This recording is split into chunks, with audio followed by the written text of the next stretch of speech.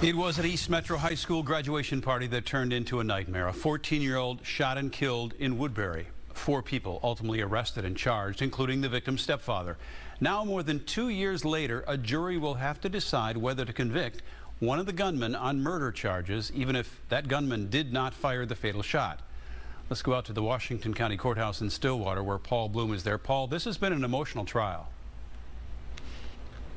It sure has, Randy. You know, I think a lot of our viewers will recall the tragic murder of this 14-year-old Damaris Hobbs Ekdahl. Remember, he was a freshman football player at Tartan High School. His death continues to reverberate across the communities of the Southeast Metro. As you mentioned, one of the gunmen currently on a trial, 20-year-old Xavier Hudson. He told the court today he does not want to testify in his own defense. The jury expected to weigh his fate as soon as tomorrow. They killed my brother. That's what I saw. He said his last words to us. The deadly grad party shooting June 2021 shattered a family as well as the greater Tartan High School community. He's a good kid. He didn't deserve it.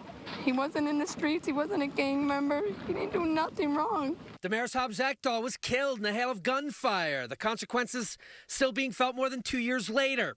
According to authorities, the trio of Jaden Townsend, Enrique Davila, and Xavier Hudson were messing with Damaris and his brother at the party on Edgewood Road in Woodbury. The siblings left and called their stepdad, Keith Dawson, who would eventually drive through the block, firing at the group who hassled the boys. We should have to take all this back from our case. Dawson ultimately pleaded guilty to drive-by shooting and was sentenced to 7 years in prison. Xavier Hudson and Enrique Davila would quickly return fire that night, with Damaris struck in a fleeing vehicle that was trailing his stepdad's. He was leaving the scene, and they shot the car up. And he told his older brother, I can't breathe, I can't breathe. Prosecutors have charged Hudson with aiding and abetting second-degree murder and other lesser counts for his actions. He has been on trial at the Washington County Courthouse over the last week, while ballistic evidence and witness testimony has found he fired in response to Dawson's initial drive-by. It is believed the fatal round came from a firearm Davila was shooting. It's expected the case against Hudson will go to the jury Thursday. Davila's trial is scheduled for December.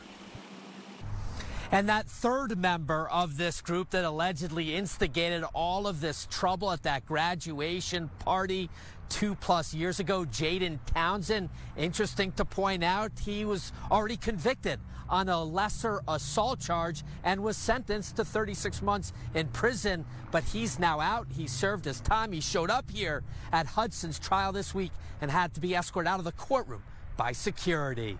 Reporting from Stillwater, Paul Blume, Fox 9.